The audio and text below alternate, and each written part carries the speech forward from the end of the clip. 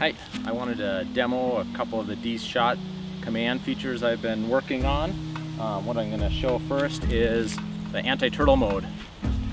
These are using BL Heli S ESCs that I wrote some code to accept the Dshot commands. So here we'll give a demo. So, flying normal. Oops. Landed upside down. So what I have here is on a switch.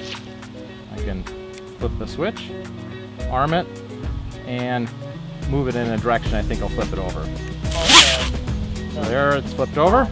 Move the switch back. And when I arm again, it's good, flying good again.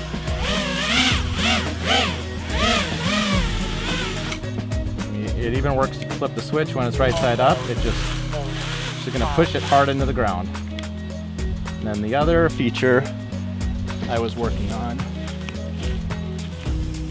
is the Dshot beep command. So I'll hold it up close. I have on another switch, the momentary. It causes the ESCs to beep, so you can use it as a lost model finder.